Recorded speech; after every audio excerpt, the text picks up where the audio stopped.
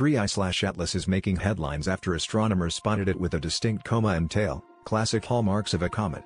This unexpected behavior led to its official reclassification as C/2025 N1, confirming that it's not just another asteroid passing through.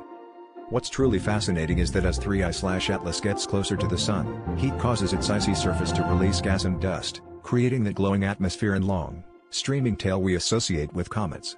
This process, called sublimation, offers a rare glimpse into what lies beneath the surface of objects that come from far beyond our solar system. Unlike most comets we see, which originate in the distant reaches of our own solar neighborhood, 3I/Atlas is an interstellar visitor. Its unique makeup and behavior give astronomers valuable clues about how comets form and evolve in entirely different star systems, making it a cosmic time capsule hurtling through space.